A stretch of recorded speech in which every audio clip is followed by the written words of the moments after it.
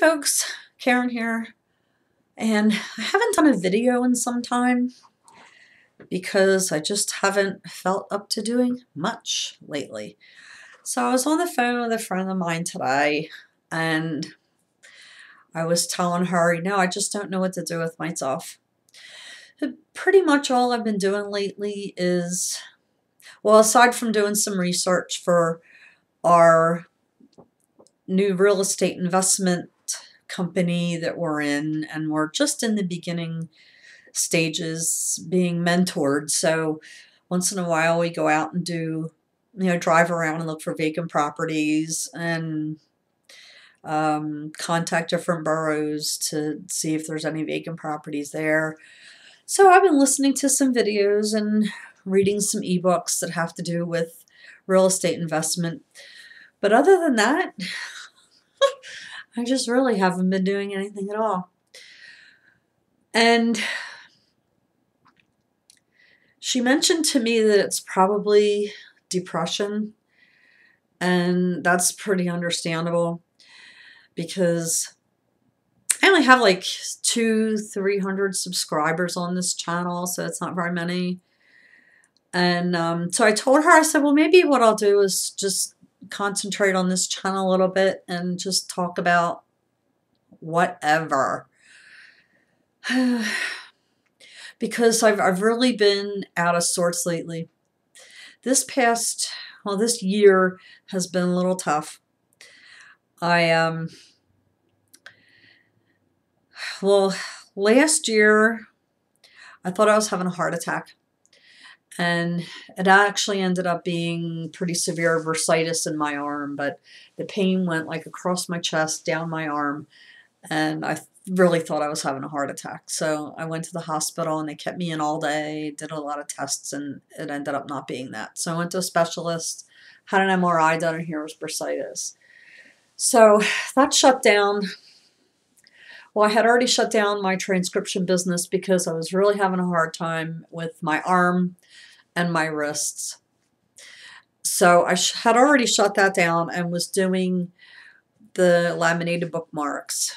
But when this started with my arm and I thought I was having a heart attack, it was like, I can't do this anymore, because I ended up being in a splint for a while until I got to the specialist and got the MRI done and found out it was bursitis. But even leaving it in the splint just really seemed to help a lot.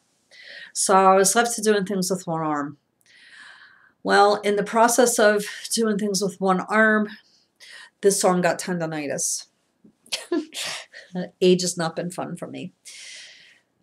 So I know I started falling into a bit of a depression when I was in my old office, which was downstairs, because I couldn't get upstairs. I've been having a real problem with my legs, my knees, and my ankle swelling. So it had gotten to the point where when I got downstairs in the morning, I didn't go up the steps again until it was time to go to bed. Now, the thing is, we're on a bi-level house. So when you come in the front foyer, you have a choice from the front door. You either go up the steps to the upper level, which is the main house, or you go downstairs to the lower level where the family room and the office was, and the washer, dryer, etc. So you don't have a choice in this house. No matter whether you get out of the house or come in the house, you got to have steps. And of course, 10.5 years ago when we bought this place, didn't know that.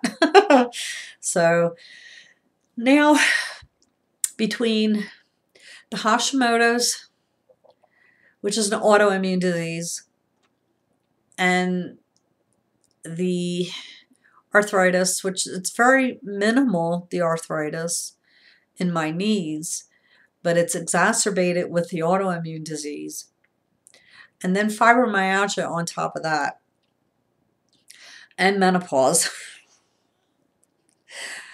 and not being able to take the medications that I'm supposed to be on for the menopause because of high rate of cancer in our family. I won't go near the hormone replacements. And then with the fibromyalgia, there's contraindications for those medications, and the side effect profiles I just won't go near those medications either.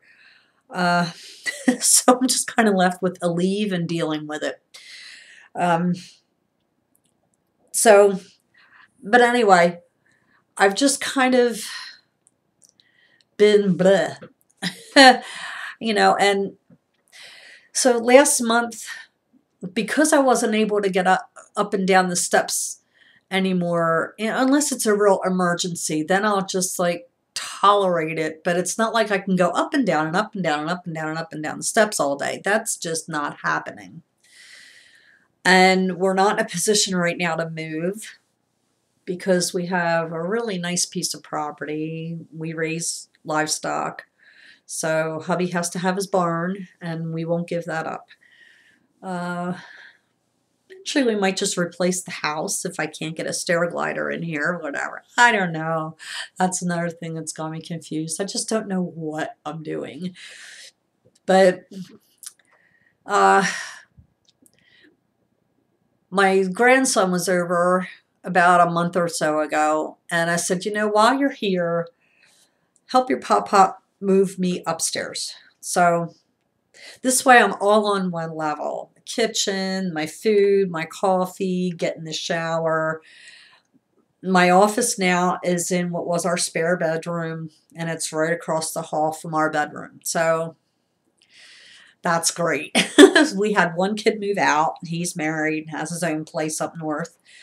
And my stepdaughter still lives with her mom, but she's not here as much as she used to be now because she's working. But when her brother moved out, she took his bedroom, which left this one open. So now I'm upstairs. So it's nice and cozy. I love it. I've got my, everything I need right here in my little home office. And I can get up and go out to the living room and watch TV. I can go to the kitchen. I've got my bed and shower right across the hallway where our bedroom is. So that's a good thing. But now I'm relatively housebound. Here I am. If I'm not in my office, I'm in my kitchen, in bed, or out in the living room. But that's the extent of it. That has left my husband to do the laundry. And then he brings it up for me and I fold it and put it away. I don't take the dog out anymore. He does that because the only lower level yard access from the upstairs is 2 flights of steps downstairs.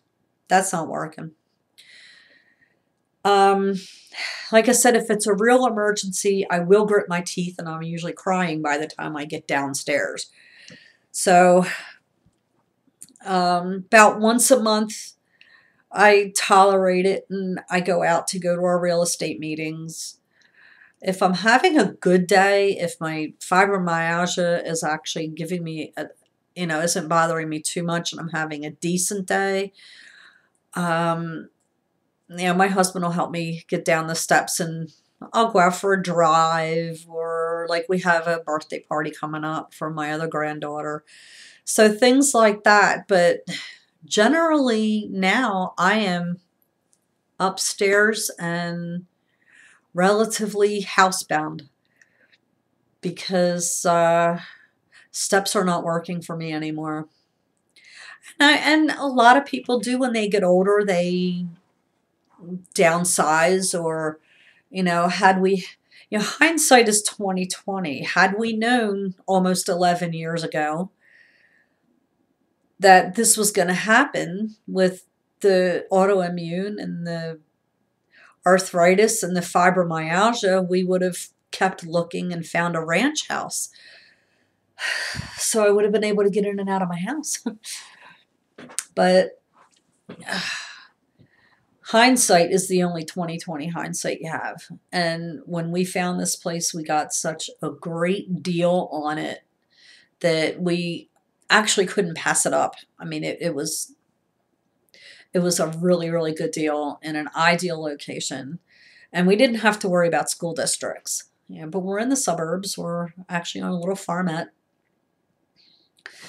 But anyway, that's what's been going on. Is I only have one blog left that I kept going. My other blogs I shut down because I'm just going through a whole,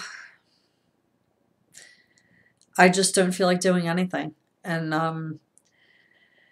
now the weather's, the winter weather, we're in Pennsylvania, so the winter weather's coming, and it really starts to bother me. The winter weather really starts to bother me as far as my joints and stuff. But I just thought, I haven't posted any videos on this channel for about 5 months, and so I thought I would do that. I stopped doing my nail art. I still do my nails, but I don't get into the nail art. I still have my vaporizers. I'm still using these. These were an actual godsend. These keep me going off the really deep end of things. These help. They really do. But that's about all that's going on right now. Maybe I'll just start doing videos just to see if anybody responds to me and has anything to say, responses, whatever. But I just really haven't been feel like doing anything lately. And that's that. Whereas this one guy I watch his videos, we'll leave that there. Have a good one.